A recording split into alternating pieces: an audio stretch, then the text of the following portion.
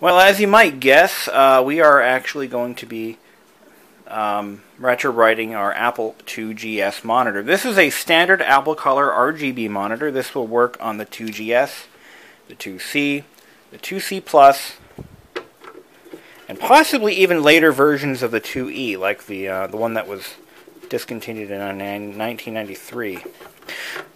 So to do this, we have to retrobrite it. We have to completely disassemble the monitor down to its core componentry. This is not for the weak of heart or the inexperienced. I know that sounds a little arrogant, but it's the truth. You can easily screw up a CRT and kill yourself by working on a CRT without following some very important guidelines. Let's talk a little bit about discharge probes. This is the tool that I'm going to be using for the job. This is an official Apple service tool, part number 0760381. Now this includes the discharge probe and a grounding jumper. Now the discharge probe, this is what a real one looks like. It contains some form of energy suppression, I believe in the form of a large resistor. It's designed to bleed off the current, it's not slowly, but slow enough to prevent sparks and other horrible things from happening. You don't want to shock the componentry. You could actually damage some sensitive electronics if it were ever to just go off at once. So that's why when you make your own probe, which you'll have to because these are fairly coveted tools, you pretty much can't get them anywhere anymore. It's important that you allow for some bleed off, and you're going to want to do that by inserting a resistor in line. In fact, I'm going to measure the probe's resistance just to see what we have on the official tool. So it looks like we have I'm going to say a 5 ohm resistor. No, 1 ohm. There's a 1 ohm resistor in there. That's what it appears to be. Yep, 1 ohm. So now you know what you need. So you need a 1 ohm resistor. If you're going to make your own tool, and the instructions are usually found online, people make these all the time. People who work in the arcade repair business and general CRT repair business, while those who are left. Anyway, this jumper lead is designed to ground the aperture or the anode lead to the chassis while it's disassembled, because electricity can, just like how a rechargeable battery can seem completely dead, but you let it sit on a shelf for a little while and whatever charge is left in it eventually builds back up again, and maybe an electrical engineer could explain that better than I can, but anyway, it's for your safety and to ensure that it stays discharged. That way you don't pick it up and, you know. Because remember, there are other capacitors within the chassis that can bleed energy back into the flyback and recharge it. To it, not 100% capacity, but enough to give you a good shock. And that's why the tool... Oh, by the way, that little jumper does have a fuse built in. I don't know what the amperage is on it, but I believe it's a 14 amp fuse. It said 14 on it, so I think that means 14 amps. But anyway, that's a lot of amperage. But anyway, there's a fuse in there, and you've got the jumper. So be safe and use the right tools, because you could hurt yourself. Pull the back cover off vertically. Now, it's also a good idea to only do this if the monitor has been shut off for at least a week or so, because you don't want to take any chances with your life. Now, it looks like there's some controls mounted to the back cover here. The power switch and contrast and brightness controls are mounted to the back of the monitor, so we have to unplug them. One thing is important: you only work with one hand. When you're working with a CRT, work with one hand, not two. Because, for example, if you accidentally touch the ground, the chassis ground, and the aperture or the any charged component, the voltage can be sent straight through your heart and can stop it cold. So you work with one hand. You can take a shock with one hand, although it's not recommended by the FDA. So what we're going to do is we're going to clip this to the chassis ground, like so. Now, there's one other thing you want to be aware of, is that that's not a very good contact. Let me try getting a little better there. There we go. A couple of things you need to know about chassis and all of the grounding and whatnot. You can all right. These are designed in most cases to bleed off the excess voltage when they're shut off. Most modern CRTs are designed that way. But sometimes those circuits can fail. They don't always work like they're supposed to. It happens. It's a fact of life as they age. The other thing is, sometimes, you know what, it's just better to be safe than sorry. But what you got to do is stick this little probe here. Now, look at how insulated that's. Damn it. It keeps popping off. I got to find a better. That's good. That's going to hold it. Alright. So we got to stick this under there. And you may hear a or a bzz or a pop. And the point of the matter is you want to get it touching the metal clips inside there, like so. Now this kit also includes this little doohickey here. This is designed to prevent it from recharging itself. Sometimes they can recharge themselves over time.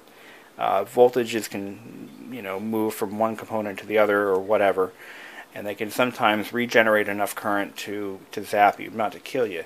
And this is what you're supposed to ground the cap to the chassis with when it's being worked on. At least that's the idea. So we know we've got it contacting the clip there. So we're going to take this cap off.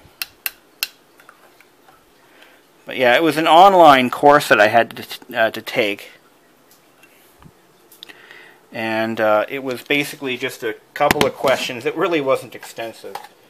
Just enough to not kill yourself, really, the whole point was. So we've got to unclip by squeezing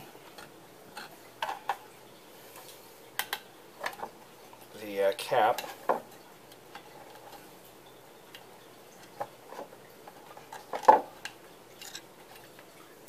Yeah. Usually there's like one hook on either side, and if you get one, you can get the other one.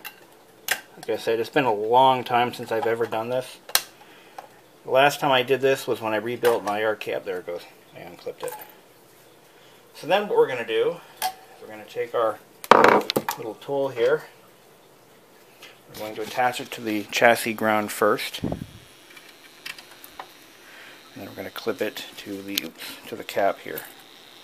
And that's just to keep it grounded and to prevent any stray voltages from resurfacing.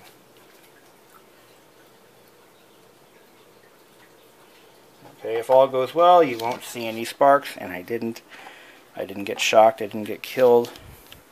Very cool. Now it looks like this chassis is assembled. So you want to try to study how it's put together before you start ripping the guts out. It looks like what we'll be able to do here is remove the CRT. Actually, I want to remove the board. And that's held in by two big giant screws that hold the implosion ring in place. A little word on implosion rings. It sounds scary because it is. Actually, it's very scary. If you go on YouTube, you'll find many videos of people shooting CRTs out with BB guns and hammers and whatnot, and the CRT gracefully implodes in a very constructed, very controlled manner.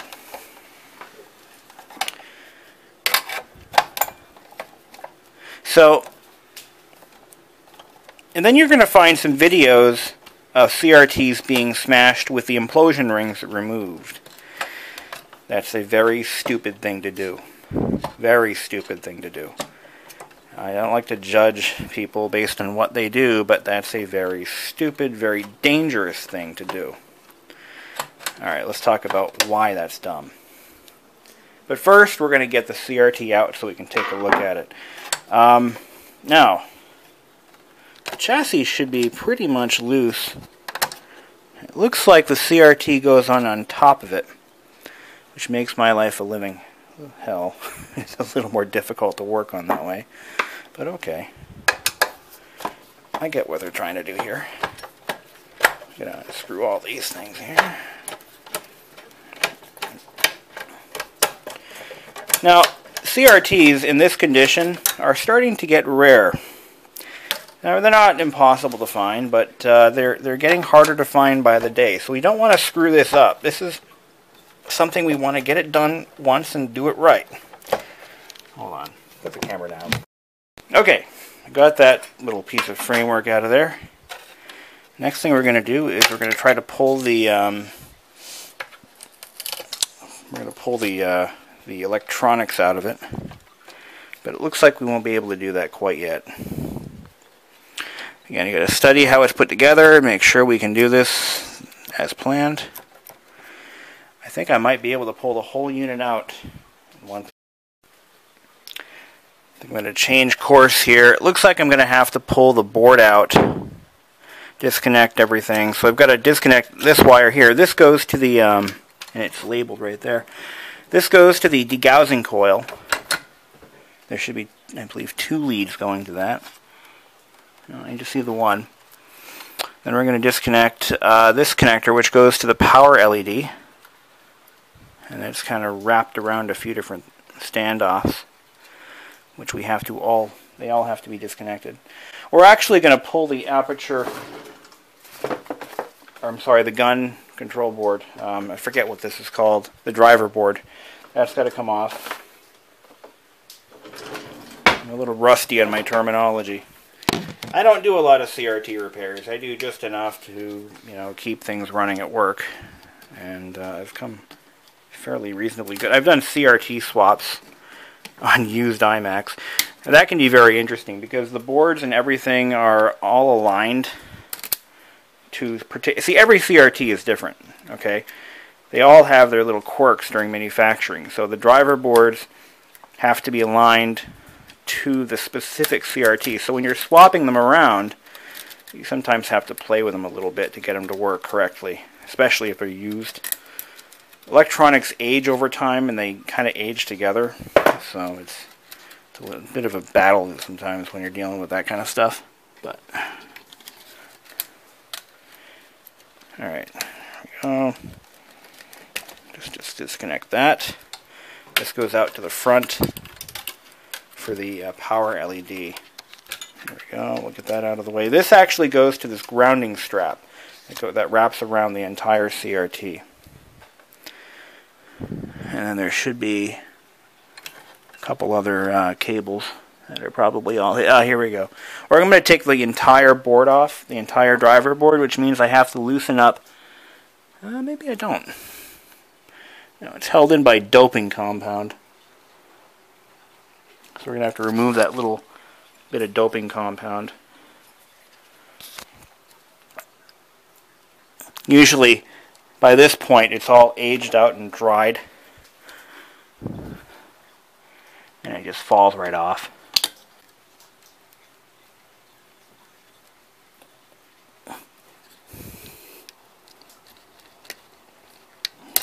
There we go.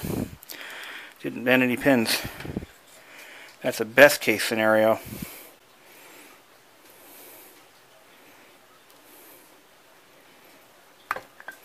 This is the CRT neck. Now if you damage any of these pins or break the neck off, the CRT is garbage. So don't do that.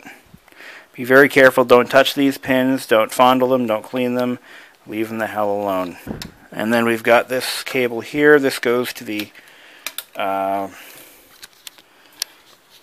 CRT neck. This is actually, so terminology, this is like, this is the deflection coil, and this is the CRT gun itself. This is what really generates the image. The deflection coil connects directly using these to the board using those cables there. Those have to be undone. To get the board out, I've got to disconnect this shield from the chassis rail, like so. And there's one on the other side. And I've got a ground cable that has to be done as well. So the reason I'm going through all this trouble is because the CRT is placed on top of the chassis rail, and I don't want to pull them out as one unit. That would be very dangerous, especially in the confines of my home. But if you want to be a player, you got to learn how to play. I love that song, Shaggy. It Wasn't Me. It came out when I was in, what, 9th grade, 10th grade? Anyway. Okay, so now this board should be free to be removed. Nextly, we've got to remove the CRT itself. But first, we've got to take this degaussing coil out of the way. So we've got our CRT removed from its encapsulation, and we're going to talk a little bit about CRT implosion protection. Now, the CRT is comprised of two sections of glass that are bonded together with an adhesive. In fact, you can see the adhesive around here. Typically, I believe the adhesive is behind the band. But in order to assemble these, you can't just form the glass around the electronics. You have to place the electronics and gun and everything and coat the inside of it while it's apart. The shadow mask is mounted right about here. And in order for all that to work, it has to be done disassembled, which means that it has to be assembled and then placed under vacuum. Because the face of the CRT has to be relatively flat to make it viewable, they can't make it as like a giant ball. Now, a ball would, kind of like an egg, the atmospheric pressure, because remember this is below atmospheric pressure, would cause the egg or the ball or sphere to evenly disperse the internal tension around the envelope. Now, if you had a flat piece of glass and it was under vacuum, that flat piece of glass would bow inward, and eventually it may, depending on how fragile it is, it could crack and implode. To make these CRTs implosion proof, the face of the CRT is curved, kind of like an arch bridge. And that allows the atmospheric pressure to evenly disperse over the surface of the face of the tube. And that force is then transferred to here, to the back of the CRT, which creates a high amount of tension around the seam, because the CRT face wants to implode, as the back also has a tendency to want to implode. And to prevent, in early CRTs, if they were damaged in any way, they would actually implode violently, sending shards of glass all over the room. And it could, in fact, impale human skin or flesh. But to prevent that from happening, they've developed the anti-implosion band. The implosion band provides an opposite force to the high stress area of the CRT. It basically kind of holds it together and shores it up. So that way, if the CRT is ever compromised, resulting in a violent inrush of pressure, the glass won't blow outward. Or the face, if it's ever broken, it won't blow outward, it'll actually collapse inward. Does that make sense? It makes sense to me. I don't know. I'm very bad at explaining.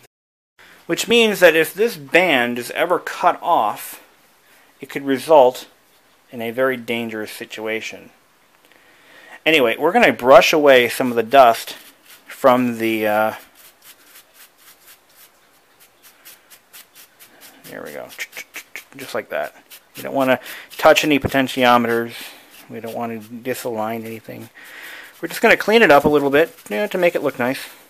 Because everyone knows that a CRT that looks nice on the inside somehow makes me feel better. Okay. Just clean it up. What the hell? It's apart. Now these little, these look like little wafers or levers. These are actually magnetic rings, and these are adjusted at the factory to adjust the permanently adjust the convergence of the three guns. There's three guns in here. This is a color monitor, so there's three, and they have to be aligned just so that you don't have any bleed through from one number to the, or from one character to the next, or from one pixel to the next. And these right here are adjusted very carefully under laboratory settings. And the reason, the reason this is necessary is because the manufacturing process of a CRT leaves a lot of variances in from one CRT to the next. So the guns and the CRT assembly have to be carefully matched together, and all three guns have to be carefully aligned together to produce a crisp image. Over time, these magnetic rings can lose their magnetism and cause the guns to misalign, or a traumatic experience or a failure within one of the guns can cause a misalignment issue or a convergence issue. So it's very important that these aren't really touched during the disassembly or reassembly of the CRT. Just very lightly dusting them isn't going to hurt anything, but you also want to be very careful not to break them or to move them at all. Because getting them realigned outside of a laboratory setting without the proper test pattern and the proper knowledge of how they are to be aligned can be a devastating thing to happen, and sometimes you just can't ever get it right again. But occasionally, as the electronics or the driver of the CRT ages and the values start drifting on some of the resistors and capacitors, it can be necessary to readjust those guns to compensate for that. And that can be done with the proper tools and know-how. Alright, this CRT is good to go. Prior to testing, or prior to disassembly, I did make sure that the CRT was worth all this effort. It can be very difficult to repair them once they start to go off to the wrong direction. So this CRT, like I said, it's been fully tested, displays images perfectly, and has no issues with any image quality. It does have a slight whistle on startup, and that can be caused by failing capacitors or a failing, actually more likely a failing, not really failing, just kind of an aging flyback transformer. Typically the whining or whistling noise is caused by the rings in the flyback transformer vibrating against each other. That's actually what I was told by a TV technician many years ago. But he also told me that a television can whistle for years and years and years and never have a problem. So that's kind of where we are with this one. It has that whistle, which is very typical of a CRT that's this old. As a matter of fact, these old CRTs were built better than the new ones, or newer ones, so they can go many years before they actually fail. Now, on a machine that's not being used in a production setting anymore, isn't going to get a lot of use. So it's important that that we acknowledge that and not go crazy fixing stuff that doesn't need to be fixed. One more thing, while the CRT is out, it's a good opportunity to clean it, because we can clean areas that we can't clean otherwise. You have to be very mindful of the neck. It can be easy to break it off, and once you do, well, it's a bad thing, a very bad thing, because you have to replace the whole thing at that point. If you ever have to decompress or depressurize or pressurize, equalize the pressure, of a CRT, the best way to do that, and I've actually done this, the best and easiest way to do that is to jab a screwdriver down into this hole and break the tip of the electron gun assembly. Just break the tip off, and that'll cause air to slowly rush into the cavity. It won't be violently enough. It won't be violent. It'll be very slow. Some people just take a hammer to the neck and crack it, and once you do that, of course, that'll happen too. So it's not necessarily good or bad. It's the proper way to decompress a CRT, or to depressurize, or what have you. What was I going to say? Yeah, don't break this loose. Don't loosen that, and be safe. Because you can misalign the deflection coil, causing well, alignment issues. The black coating that you see here is called Aquadag, and can be repaired. If it's ever scratched, it can be repaired. What it actually does is it blocks light from entering the back of the unit, and it may even have some properties for preventing radiation exposure, but I'm not really sure on that. I should look into it though. But Aquadag does get damaged during handling of a CRT sometimes if you're not careful. But there, you can actually buy Aquadag online, and you can repair what you've damaged if that had happened to you. So, all right, I've cleaned the face of my CRT. Also, if you're going to do that, do not lay it on its side with the neck or deflection coil touching any surface. It's just bad practice. You can damage the neck. You can break it off even without even being aware of it. It's also a bad idea to store or transport the CRT upside down. If you do end up placing the CRT the other way around with the neck down, what you have to do, or what you should do, is flip it back around and tap it a few times. Because what can happen is little particles of conductive material that happen to occur during the use and construction of a new CRT, they can go back into the neck area and short out one or more guns, which would effectively destroy the CRT. So it's best practice not to store the CRT face up. Always store it face down, and like I said, make sure that you follow the proper procedures for, yeah, I think you got it. Now I'm going to go ahead and take my paintbrush, and I'm going to try to clean off the board a little bit, remembering to stay very clear of the potentiometers and rheostats and such, trimmers, trim adjustments, what have you, because I don't want to throw anything off. This little device here is called a flyback transformer. This is what we were talking about when we were talking about the whistling and other issues. This is what generates the high voltage, or what it does is through the magic of inversion, it generates up to, I think it's 30 kilovolts or something like that. That's a lot of voltage, 30 kilovolts or so. I believe that's what they usually put out. So just brush the dust off everything, clean it up. We are doing a restoration video after all, so we don't take anything in half measures. It shouldn't be there. Just be very careful when working around these boards. Don't be like me. I'm not careful enough. Oh, hello. Right now we're removing the power LED. Like so. Take that out. We can leave the plastic, clear plastic behind. Alright. Oh, I'm going to salvage these little washers. And I'm going to just check for any breakage in the plastic before I go any further. I may have to do some repairs to the plastics. Oh, look, a staple.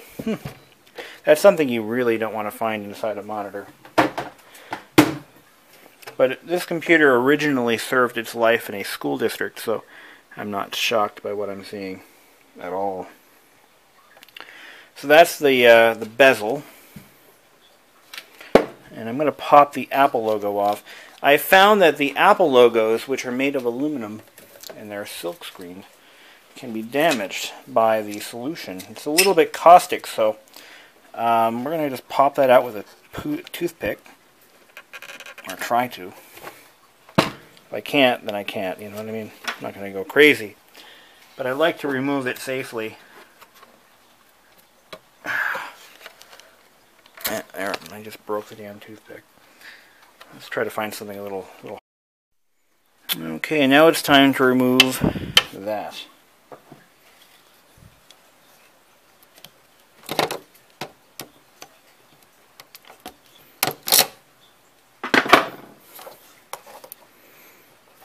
And it appears to be, oh, it's just one big assembly. One big happy assembly. I like that. Just one screw. And the whole thing might come off. That might screw up. See, we have to make sure that these wheels are also treated because they're also yellowed. So we have a special bin for those parts.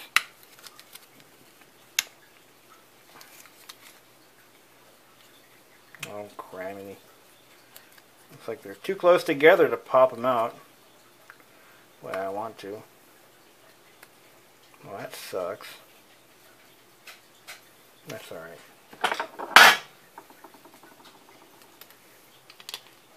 Let's loosen up the little back nut here. We just don't want to get these mixed up because, well, one's contrast, one is brightness. And I don't want to mess up that harmony, you know. But one of these has to be loosened, like so. I actually had to loosen up the, I believe it's the contrast one. Come on. Here we go. And that goes in there. Alright, now we can take the other one off. Right in there. And then the power switch should just pop right out.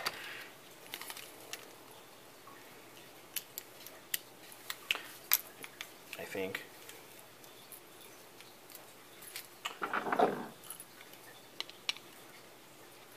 Yep.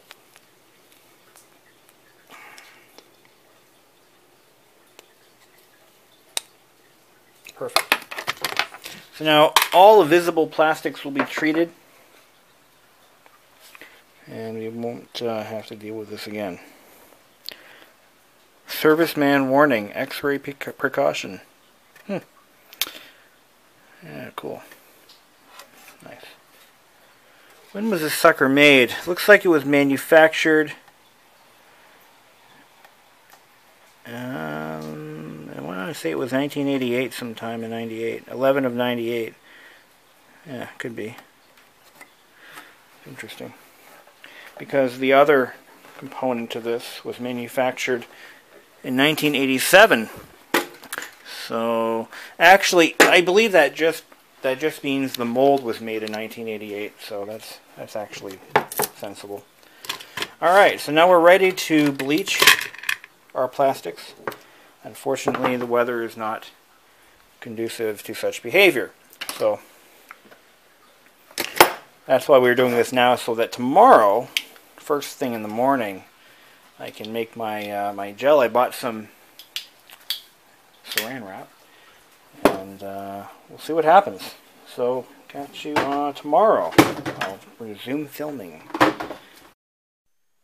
Well, the weather outside has been frightful all day long, so I haven't really been able to retrobrite the 2GS monitor. I tried to earlier today, but it wasn't happening. This is pretty much what we have right now in terms of color. I had it out for a couple hours today, but the overcast was too intense. I just wasn't getting the results. So what I'm going to do is wait for a much better day, and hopefully I'll start the process all over again. So we're going to conclude this video at this point. Now, finishing the Retrobrite process can be outlined, or you can learn how to do it by watching my video on the Apple II GS system unit retrobriting process. Once you get the device down to the shell like this, it's a pretty straightforward procedure. You just basically make your gel. I do recommend using the cornstarch formula that I used in the Apple II GS video early on. The cornstarch formula has one advantage. It turns into a paste that clings to the plastic longer than just the liquid form would. So ideally, if you had enough hydrogen peroxide and you could fill a few clear tubs with peroxide and OxyClean, that would be ideal, but that would require massive amounts of peroxide. We're talking gallons of peroxide and a much bigger plastic tub than I have. But it would probably work better and more evenly. One thing I learned in this process is that the 2GS has a built-in monitor stand, or at least the RGB monitor has a built-in stand that snaps onto the bottom. Normally it comes like this. It's flat. But if you mount it like this, that allows the monitor to elevate slightly. So that's a nifty little feature. I found it by accident. I didn't even know it did that. So stay tuned. When I start working on the 2GS a little more, when I get it set up at a permanent location in my home, and we start getting software set up on it, you'll get to see what the end result was. But like I said, for the rest of this week, it's supposed to be basically overcast. And it just... See, the thing is, this is a very... You have to babysit this. You don't just stick it out there and go to work and come back and it's done. You got to babysit it the whole time. You've got to keep reapplying the gel, and you've got to keep making sure that whatever you're lightening up, whatever you're working with is rotated, because not all four sides get the same amount of sunlight. So you got to keep rotating it. Go out there every few minutes and turn it like a clock. Not only that, the sun also moves too. So in relation to the Earth. So you've got to really keep an eye on it. The other thing I found is if you do the plastic wrap method, you got to be careful because you can get striping and unevenness in your Retrobrite surface, or in your lightened or bleached surface, which can be pretty ugly. So you might have to redo that as well. So I had one floppy drive that had some zebra striping, so I've got to redo that again, which should be loads of fun.